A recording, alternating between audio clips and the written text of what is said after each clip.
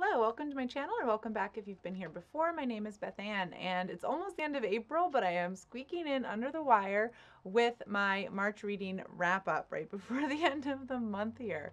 So March was a fantastic reading month for me. I read a lot of books that I really enjoyed, and I read a total of 12 books, although 3 of them were manga, and one was sort of like a book of comics, I guess. So anyway, let's dive into what I read. So books 1 through 3, we're just going to talk about Fullmetal Alchemist, volumes 4, 5, and 6. So this is a really famous manga. There's also an anime series of it as well. And we follow 2 young boys who practice the magical art of alchemy. And they had a pretty traumatic event in their childhood where, and this is like on the first page of the first book, their mother had died, and the older of the 2 brothers tries to use alchemy to bring her back to life. And that's forbidden. It goes against the laws of nature, so it sort of rebounds, and he loses, I think he loses his leg, and his little brother is going to die, but they're sort of in like this limbo space, and so the older brother actually then also trades his arm to pin his brother's soul into sort of the nearest vessel, which is a suit of armor, because of course this family has a suit of armor lying around. And so then the series of the books is they're a couple years older. The older brother has studied really hard and become sort of a government alchemist.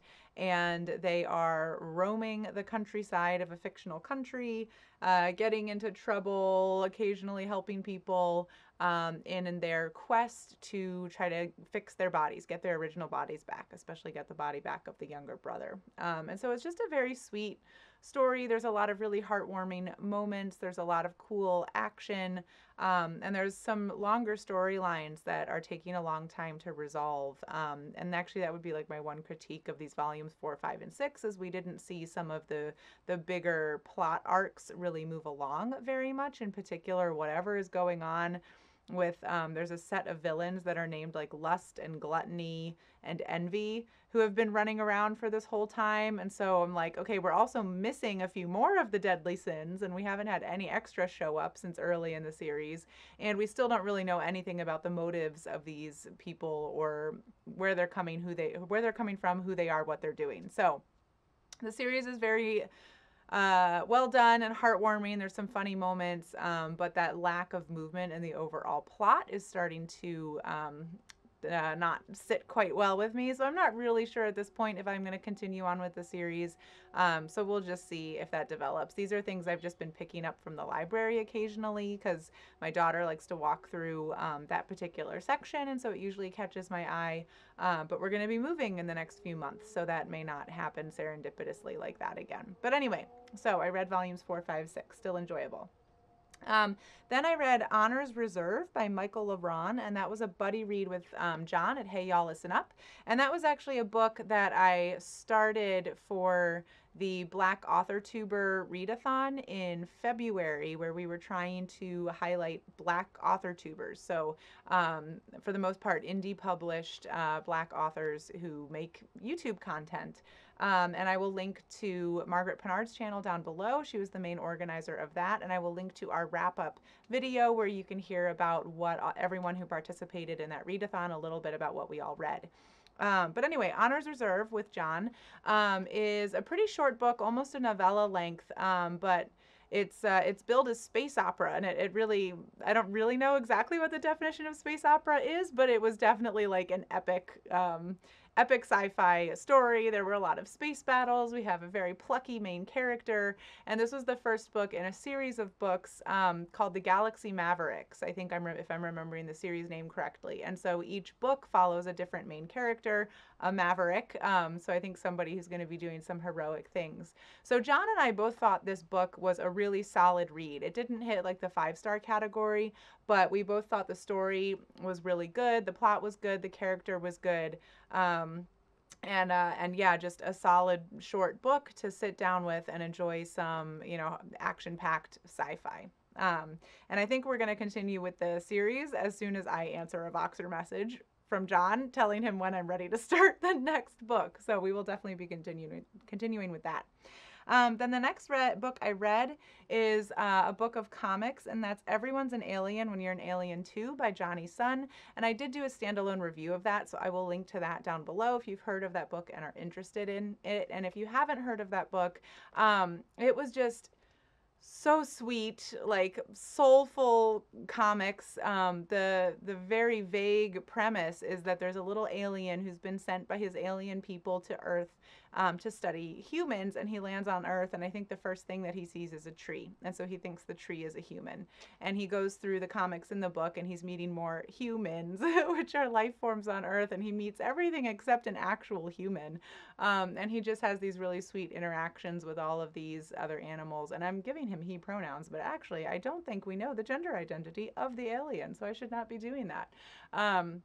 But yeah, just very sweet. And then we're getting just neat little observations on what it means to be alive on Earth. So each of the animals that the alien is interacting with just has these nice little, like, meaningful snippets that really made me sort of think about for a moment, you know, what it means to be alive, or what it means to be a conscious being. So really loved that. I actually immediately went out and bought it as a gift for my best friend and shipped it to her. So highly recommend. And again, you can go check out my video where I do actually show some of the comics in the book. Okay, so then I read a novella by Adriana Herrera, who's one of my favorite romance authors. And this was a novella I got for free through her author newsletter. So I am now, like, I'm a huge fan of author newsletters now. I've been signing up for a lot lately. Yeah, and it was lovely. It was one of my favorite sort of tropes. It was two men who've been best friends for a very long time. They actually now work together, and one of them has had a crush on the other one for a very long time.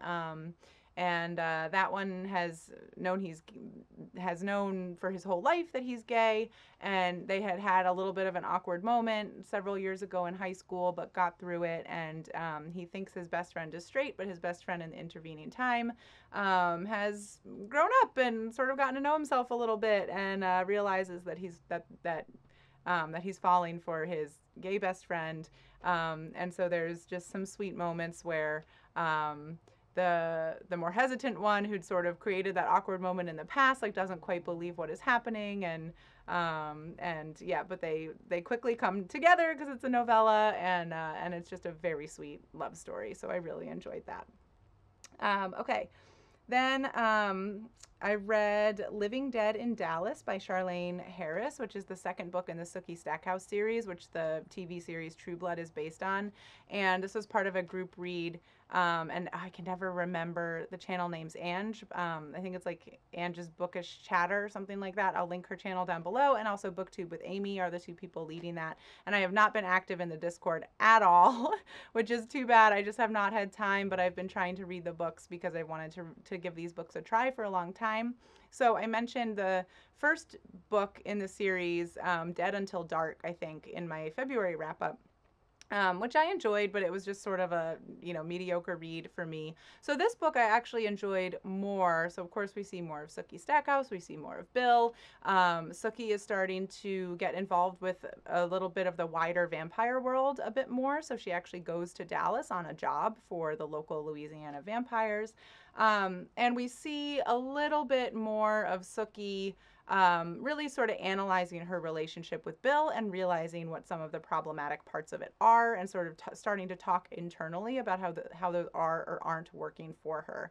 And I really appreciated that, because that was the thing that made Dead Until Dark more of a mediocre read for me, was I just couldn't really get behind Sookie and Bill's relationship. And so we just get to see just a little bit more of how she's thinking and feeling about it in book number 2, which I really liked.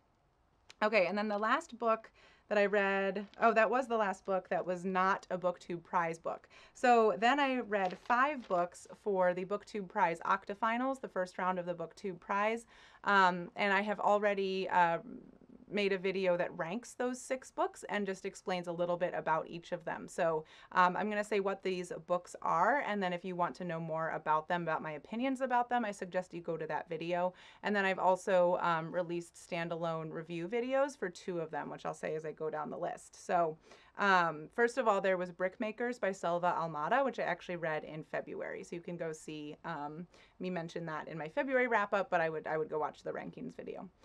So then there was Nervous System by Lina Meruane, The Art of Losing by Alice Zeniter, Catch the Rabbit by Lina Bastashich, and Winter in Sokcho by Elisa Chua Dusapin. And finally, The Slaughterman's Daughter by Yaniv Ichkovitz. So the TLDR version is that I really, really enjoyed that group of books. I got a lot out of all of them, and then the 2 that I really loved were The Art of Losing by Alice Zeniter and The Slaughterman's Daughter by Yaniv Ichkovitz, which was my top-ranked book in that group. So yeah, you can go check out my BookTube Prize ranking video, which I will link down below if you want to see brief thoughts on those 6 books. And then I have a standalone review video for Winter in Sokcho, which I will link below. And I also have a standalone video of The Slaughterman's Daughter, my favorite. So that's what I read in March. I know it's been a few weeks, but if you're watching this video, how was your March read? What are you reading for April? And I will see you all in the next video. Thanks. Bye.